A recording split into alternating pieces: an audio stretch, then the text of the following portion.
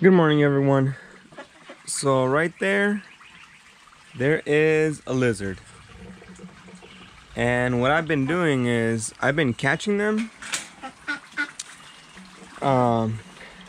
and feeding them to the frogs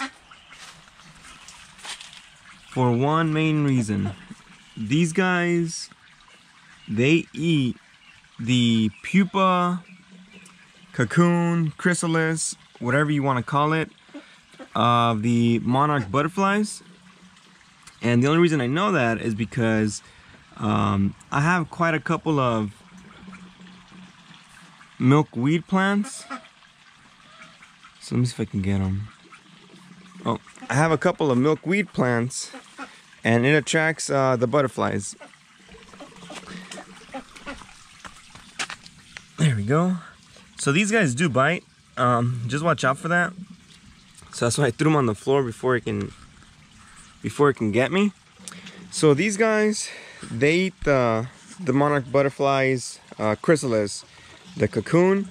I have some milkweed plants over here. These aren't doing so well because they do get a lot of shade. But I have some other ones. Where are they? Over here. See? I got this one. Pretty cool flower. You know, the butterflies come, they have their larva or caterpillars that grow on them. They feed off of the leaves. Oh, look, there's one right there.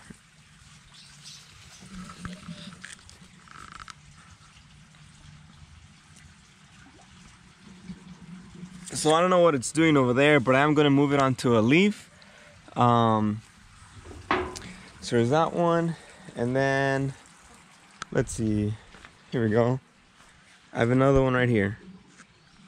So pretty cool.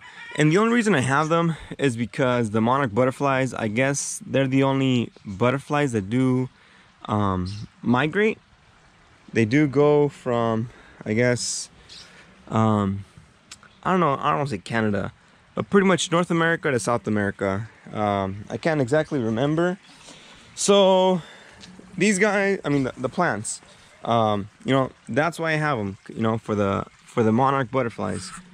But the only problem is that when I was waiting for, you know, the chrysalis, you know, cocoons to open up, these guys were eating them.